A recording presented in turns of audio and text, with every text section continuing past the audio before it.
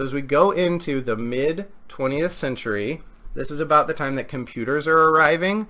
So the famous computer science researcher, theoretician, Turing created a theoretical model for a machine that could calculate outputs from inputs. Basically, he didn't really quite invent the idea of a computer, but he really I guess hammered out exactly how one would work. He also proved that a single such machine, some pure machine, a single one called a universal Turing machine, could in theory carry out any algorithm that is calculable. So he proved that mathematically. Basically, if something can just like take in inputs and outputs, if it can do it like a reading and a writing operation like modern computers obviously do, then it can carry out any algorithm. Basically anything that's computable could be done on this one machine. And sure enough, within 20 years, we had Newell and Simon publishing a really famous paper showing that they'd created a computer program that was able to prove mathematical theorems, to make new proofs of mathematical theorems. So people were kind of freaking out at the time because they're like, this is weird. The idea of a thinking computer, as they talked about, what we're talking about is a machine that thinks, a machine that seems to do what human minds do. And that's obviously really interesting. So the first binary computer, I mean, that came about around the time Turing was first talking about this stuff, but even within just a few years, by around the 1940s, we had pretty much a modern form of what computers are like today. So some sort of central processing unit to manipulate information that comes in through input. Today input would be like a keyboard or a mouse, and goes to some sort of output. That would be like the screen you're looking at or a file that gets saved. But also there's memory, like RAM in a modern computer, something where information is sort of temporarily stored while it's being used, and secondary storage for more like long-term memory, as it were. So the point is we get these flow charts basically documenting, understanding how computers work, how computers process information. We can trace the flow of information as it gets processed.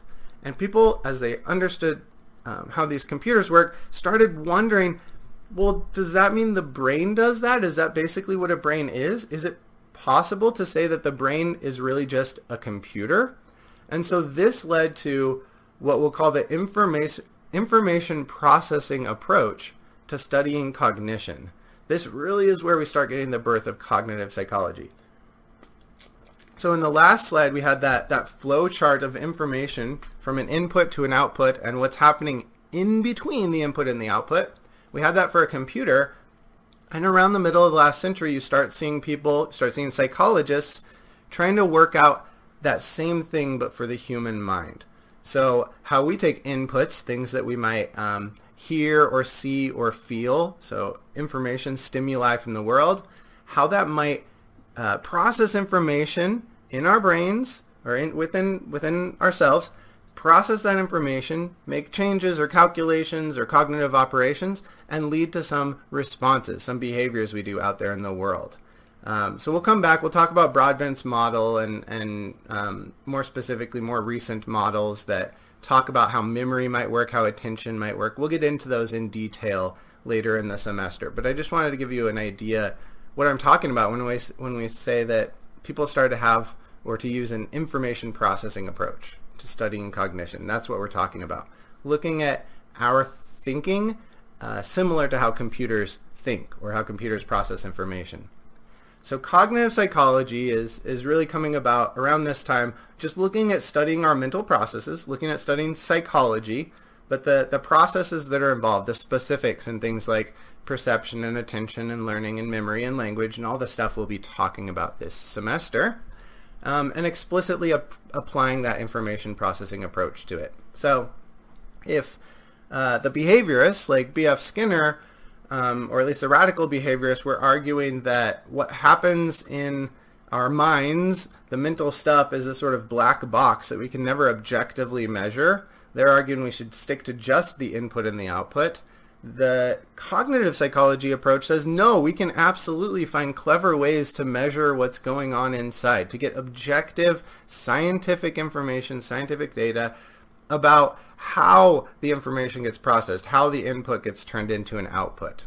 And so even by the mid-1960s, cognitive psychology had become a field that was starting to really take off. There was a cognitive psychology textbook, and pretty soon after, cognitive psychology became one of the most, or one of the standard courses in any psychology department as it is today.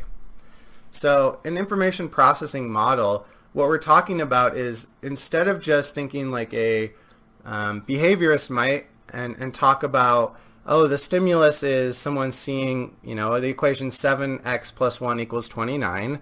That's a stimulus in the environment. And then saying, well, let's look at what behavior they give when we show that equation to them visually. Well, their behavior might be saying 4 out loud or pressing 4 on a keyboard. That's like all a behaviorist has to work with, is put the stimulus in front of people and see what behavior they give. And you can try and reward them over time and build up to where they can do better or get faster at giving a particular behavior when a particular stimuli, like a particular equation, is in front of them. But cognitive psychology, using the information processing approach, says no, we can develop models, we can collect data, we can try and figure out what's going on between point A and point B.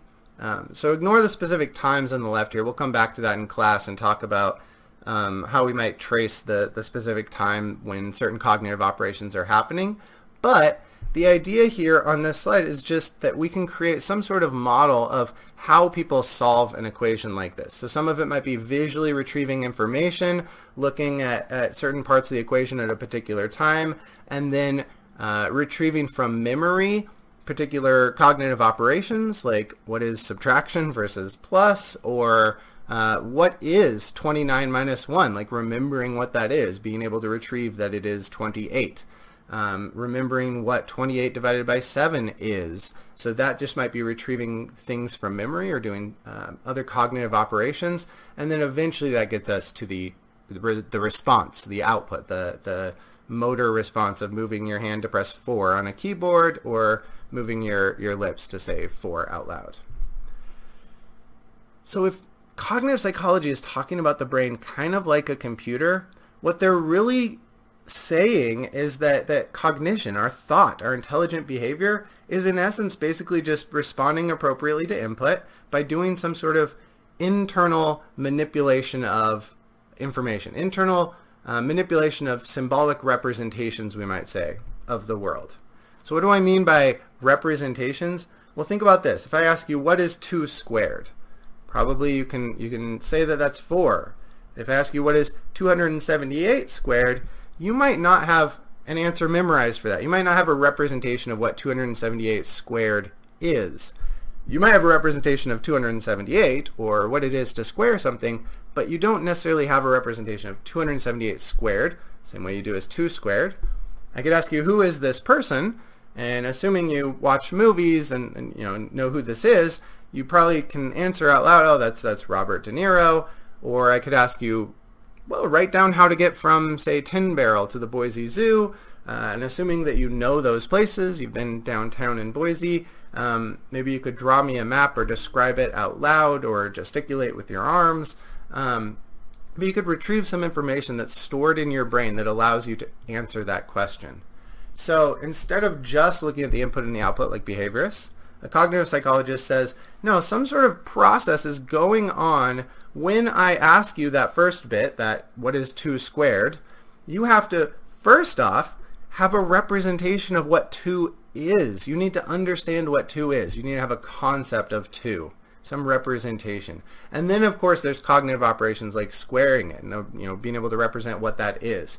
Same thing with recognizing the face. Before you can say out loud and verbalize, oh, that the name is Robert De Niro, you first have to have that face itself stored in memory in some way. That is represented, maybe in this case represented in neurons in your brain, but have some representation of that face, and then have that connected to other information, other representations like the name. So you have to do this extra operation like retrieving the name that goes along with that face, the name that is associated with that face, which is weird when you think about it, right? We're talking about sounds that are associated with sights. So we have 2 different pieces of information that the brain has previously, through previous experience, connected, and those are sort of, we can kind of look at how different information is represented. We'll get into that later in the semester, but that's how we get to the step of being able to actually answer a simple question like, oh, that's Robert De Niro. I have recognized him. Now, I could show a different picture like this, and though it might not be as accurate, most people can still, even with the high frequency information removed, can still recognize and say, oh, I think that's Abraham Lincoln. Or likewise, these weird caricatures here, most people could probably identify from this if you're familiar with American politics at least, or American history. You know, Bill Clinton, Hillary Clinton, George Bush, and Albert Einstein down there at the bottom. Why do these caricatures matter? Why am I bringing this up? Because it's kind of weird and interesting that we are able to recognize those people, who those people are that are being represented here, from pictures we've never seen, and pictures that are in fact pretty darn inaccurate. These pictures are not anything like what the person really looks like. I mean, it's pretty different in a lot of ways than the person's actual face. So how is it that our brain is still able to retrieve the correct name, retrieve the correct associations with it? Why is it important to cognitive psychologists that we can still recognize those pictures or different angles of the same person, maybe even angles that I've never seen that person from before? It shows us something interesting. It shows us that representations, so information stored in the brain, representations have like just enough information stored to recognize or make use of it based on just a few features. Representations are selective and they are not accurate. They're at least not perfectly accurate reproductions of the world.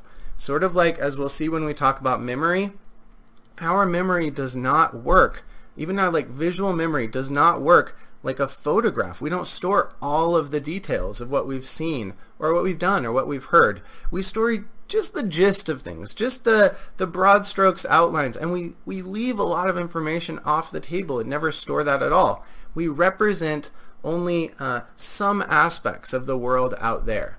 And that's what it is to use and manipulate information, is to be selective about things, and that does mean we'll introduce errors. So cognitive psychologists are interested in how that works.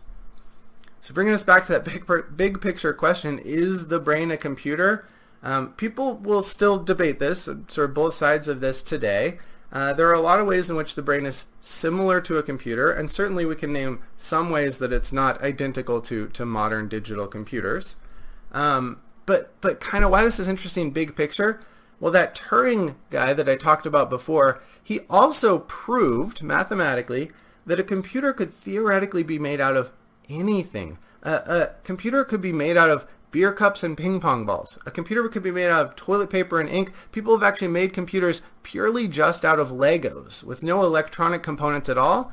But those computers could prove, because they are computers, they're universal Turing machines, they could prove mathematical theorems, they could do any computation, they could carry out any algorithm, they could run Call of Duty. Obviously you have to be hooked up to a monitor in the right way, but they could do all of the things that a modern digital computer can, even if it's made of beer cups and ping pong balls or whatever substrate we choose. And what that means is, what we learn from these proofs is, the specific type of hardware isn't really essential to being able to do cognitive processes, to be able to process information. We can compute using sort of any hardware, really, if it's set up in the right way. Computers can come in many forms, so it's actually pretty plausible to say that networks of neurons could be doing computing. Networks of neurons could be computers, that a brain could be a computer. The most common way of putting this, as sort of making an analogy between the brain and a computer, would be that our central nervous system and some of the peripheral nervous system, like the sensory systems and the brain itself, are kind of the hardware. They act, really, the neural networks act as sort of a parallel computer.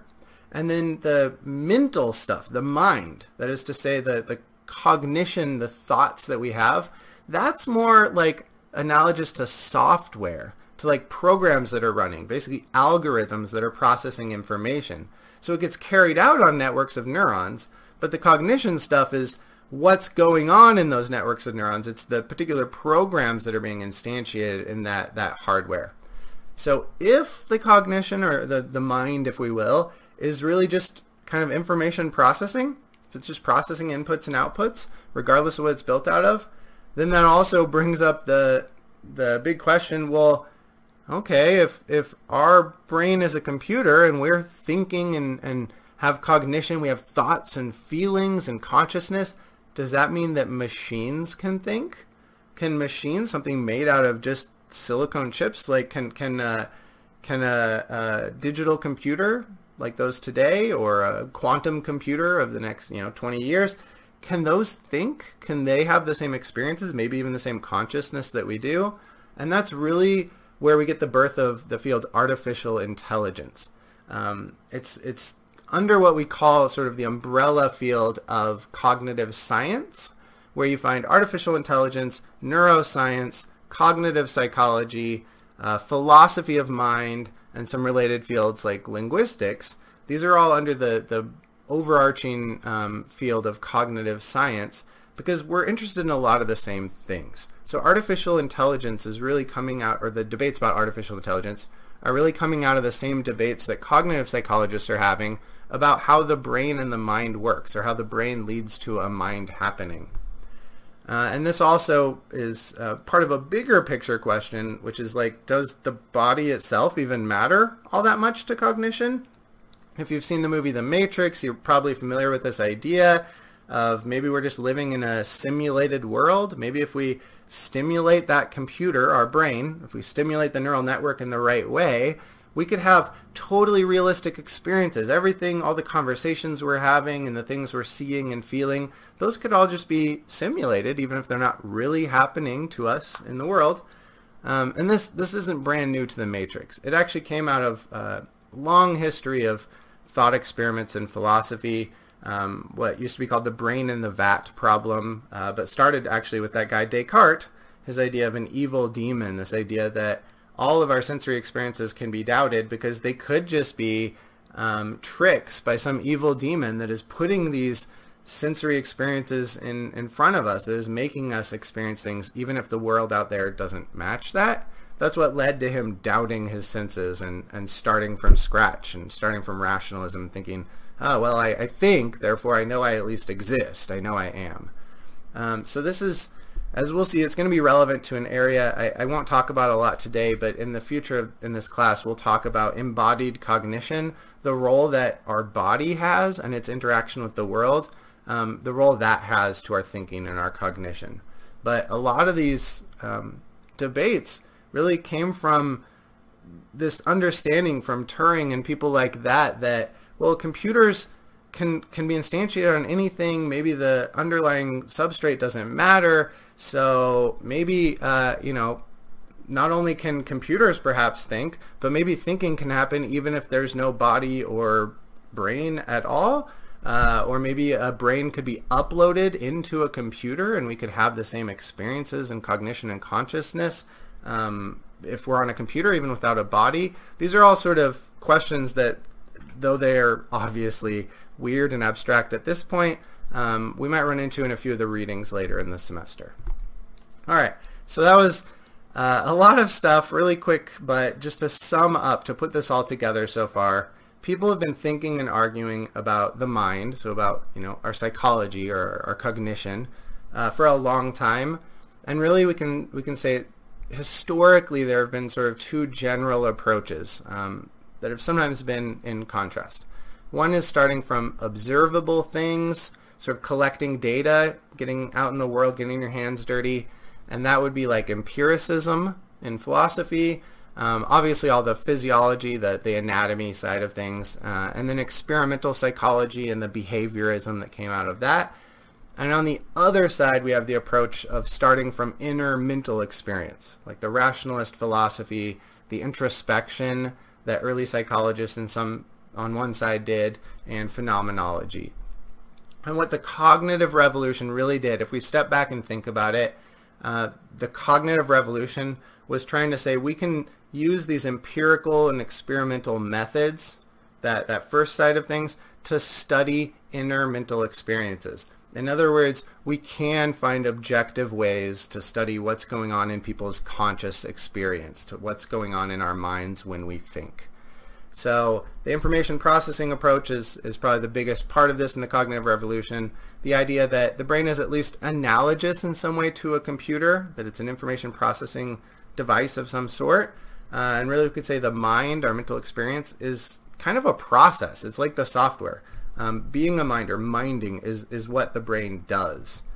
I guess a side effect of this, or something that's been the case for at least a long time with cognitive psychology, is that cognition has been treated largely as a disembodied thing, as like disembodied just processing of internal symbolic representations.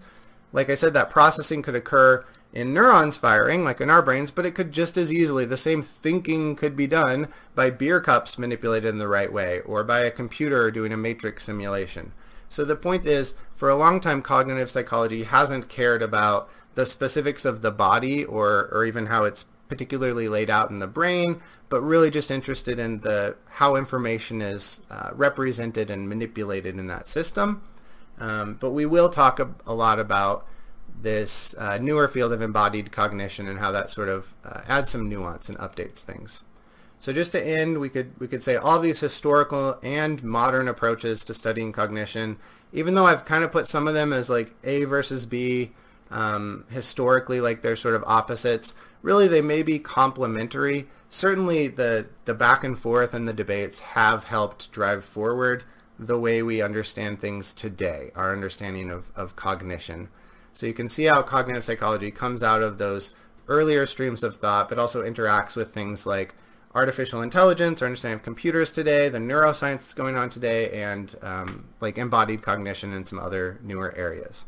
So we'll stop there. I hope that gave a decent overview of where cognitive psychology came from. Like I said, I know this stuff early in a semester is often really boring, but hopefully it helps set the context when we discuss some of these things later on in the semester.